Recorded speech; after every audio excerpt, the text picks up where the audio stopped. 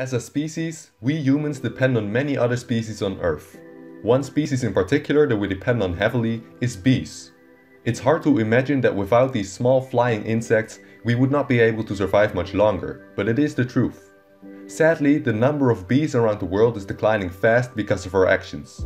In this video, we will have a look at what bees exactly are and what they do, why we depend on them so much, why their numbers are rapidly declining, and how we can save the bees.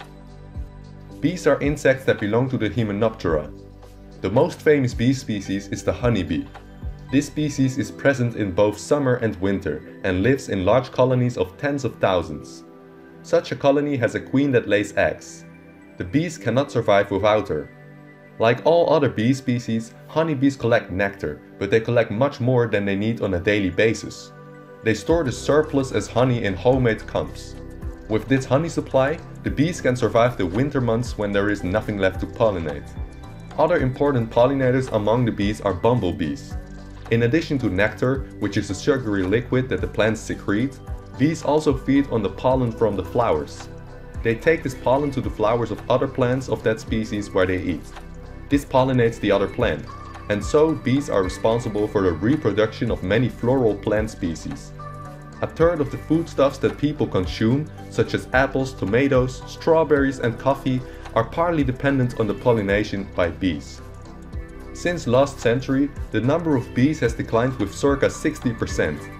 Bees dying without a significant or clear cause has been reported since the year 1868.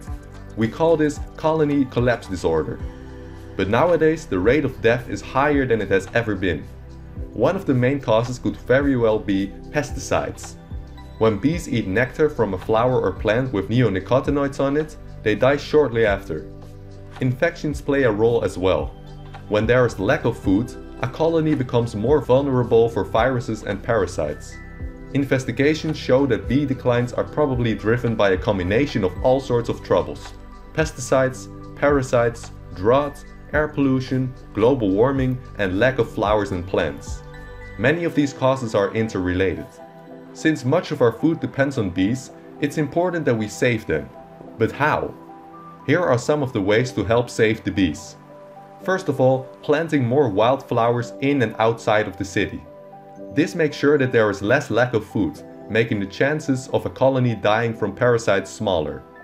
There are also no pesticides on these wildflowers. In urban areas, more and more cities are building green roofs on top of their buildings and wild vegetation on top of bus stops, benefiting bees and many other insects as well as birds. Another way to make impact is by providing bee homes. This basically means placing a bunch of wooden and wicker pipes and cavities in trees or on advertising masts, such as here in Utrecht in the Netherlands.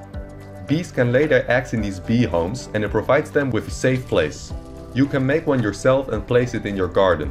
This will help local bees a lot. By the way, did you know that bees get most of their nectar from trees? Therefore, planting trees also helps the bees. A blooming tree provides hundreds of blossoms to feed from. Trees are also an essential habitat for bees. And last but not least, avoid treating your garden and green spaces with synthetic pesticides. Instead, use organic products that only harm the not necessary insects, such as pests. This was the video of this week. Hopefully you've learned about the importance of saving the bees and how you can help with this yourself.